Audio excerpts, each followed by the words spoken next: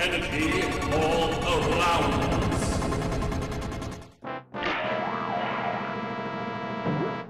We give an object elastic potential energy when we stretch it, like a spring, or an elastic band.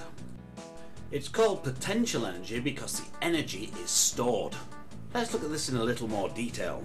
When I stretch back the sling on this catapult, the elastic potential is stored in the sling. That's why we call it potential energy. Potential energy means it's stored.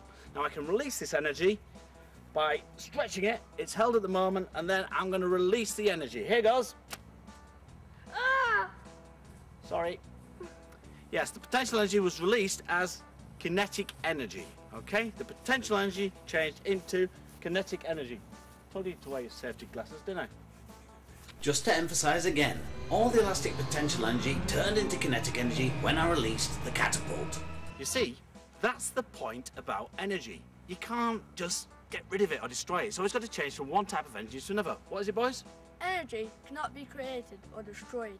It can only change from one form to another. Let me demonstrate again.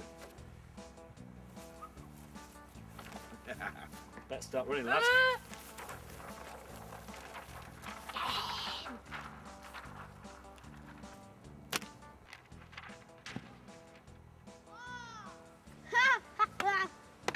So you see, the potential energy that I had stored in there turned into kinetic energy, and heat and sound as well when it hit him. It was a good shot, that wasn't it? Hey, hey, don't know what you're laughing at.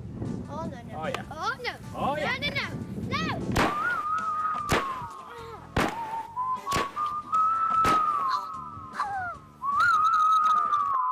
Please note that the science geeks used in our experiments are genetically engineered and feel no pain. If they're damaged, we simply grow another one. It's either that or we use cute furry animals. What would you prefer?